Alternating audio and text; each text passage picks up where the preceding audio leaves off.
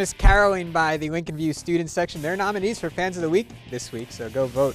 Lincolnview trailing 12-8 against Allen East in the first, but coming back, Caitlin Wendell gets it down low and scores. So it's 12-10 at the half. Second half now, Allen East, Kira Clark, the floater in the lane, and then Gracie Young knocking down the deep two for the visitors. More from Allen East. Clark again, working her way down low, and she's able to lay it in off glass for two. Lincolnview fighting back. Kayla Schimmeler, a mid-range jumper from the baseline, falls. It's 19-12 Allen East at this point. Lincolnview does make it close, but the Mustangs get the win 37-33.